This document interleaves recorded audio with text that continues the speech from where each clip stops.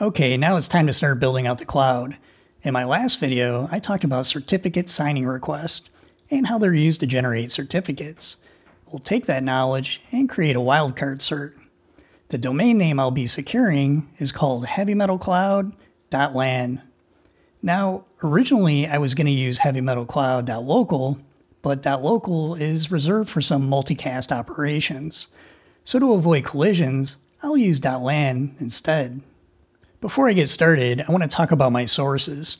If you want to dive deep into the topic of public key infrastructure, check out this book from the Feisty Duck. It's available as a download or a hard copy from Amazon. I'm not sponsored or affiliated with the author, but I do appreciate his work, so please check out the links down below. The author also has a GitHub page that contains example scripts for creating TLS certs, and I'll be using these scripts as a starting point for my own certificates. Now let's talk about the certificate creation process. For my cloud, I'll create a chain of trust that contains 3 certificates. The root cert, which is at the top of the trust hierarchy, the subordinate, or sometimes called the intermediate cert, and finally a leaf cert that will be used to protect my domains. Okay, from here on out, I'll be pasting in commands into a terminal. To follow along, check out my GitHub page linked in the description below. I'll have all the commands that I use in this video. Okay, to create the certs, I'll use a tool called OpenSSL. First, I'll create a few directories that'll be used during the process. Next, I'll create 3 config files, one for each of the certs in the chain of trust. Let's start by looking at the root CA config file. Scrolling down a bit, we have a section called CA_DN. DN stands for distinguished name, and this section is used to identify the entity or owner. In my case, that'll be Heavy Metal Cloud, along with some location information. Scrolling down further, we have default_days. This defines the expiration and how long the cert will be valid. In this case, it's 10 years. So I know what you're thinking, 10 years is a long time. Why is the expiration so far out? And the reason is that the certificate authority has to be stored in your operating system's trust store. So when the cert expires, you'd have to update all the trust stores of all the operating systems and browsers in the world, which isn't something you want to do every day. Okay, let's keep going. At the bottom we have a section called Name Constraints, and this is an optional section and actually an extension to the X509 certificate standard. In this case, we only want to assign certificates containing heavymetalcloud.lan.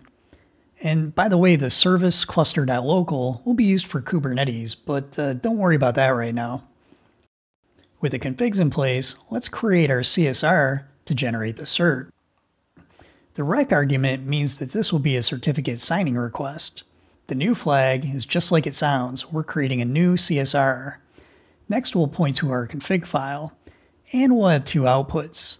The first one will be the CSR itself, and the second one will be our private key, which we'll be using for signing. Running the command prompts us with a password, and here you can see the CSR file that was created. You can also see our private key in the private folder. Let's use another OpenSSL command to inspect the CSR. Okay, scrolling up a bit, you can see we have our subject, which contains the distinguished name from our config file. The modulus and exponent are the public key, and at the bottom you can see where the CSR was signed using our private key. Now that we have our CSR, let's create the actual root certificate. Again, let's look at the arguments for the OpenSSL command. Here we have a reference to our config file, and we'll be taking in the CSR as an input. The output will be the root CA certificate. Okay, running the command, I'm prompted for the password again. We're then asked to sign the certificate, and finally, commit the changes. Now let's inspect the certificate using another OpenSSL command. Scrolling to the top, you can see the issuer, and since this is a self-signed certificate, the CA cert was issued by itself. We also have the subject section, which came from our config file, and again we have our public key with the modulus and the exponent. At the bottom, you can see the cert was signed using our private key. Let's open up the config file for the subordinate cert. You can see it looks pretty similar to the CA cert, but I want to show you the expiration. Scrolling down, you can see the default days is now 365. So the cert expires in 1 year. And since these subordinate or intermediate certs typically aren't installed in the trust store, you can make the expiration much shorter. Okay, I'll run the OpenSSL command again to create the CSR and private key for the subordinate cert.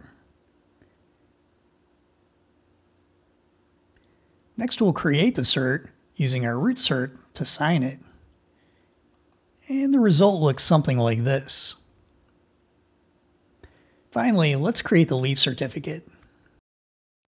Okay, one more time, I'll open up the config file for the Leaf cert. This config file is smaller than the others, and one area of interest is at the bottom, the alt name section. This is where we define the domain names that we want to secure. You can see I also have one at the bottom called star.heavymetalcloud.lan. This is called a wildcard cert and will allow us to use any subdomain where the star is located. Just like before, I'll run the OpenSSL command to create the CSR and the private key. With the CSR created, we can now run another command to create the actual cert. So the full chain of trust now looks something like this. Let's take a look inside the Leaf cert to see what's going on. Alright, this should look familiar by now. At the top, we can see the issuer is a subordinate cert, and again we have our subject section, along with the public key. The interesting part is further down, and this section is called the Subject Alternative Name, or SAN. It shows the domains that will be protected by this cert. And then finally we have the signature, which was created by the private key. Now that we have our certificates created, we can start to build out our servers. In the next video, I'll be using this server to install OPNSense. For my cloud, I'll use OPNSense as a DNS server and also to allocate IP addresses using DHCP.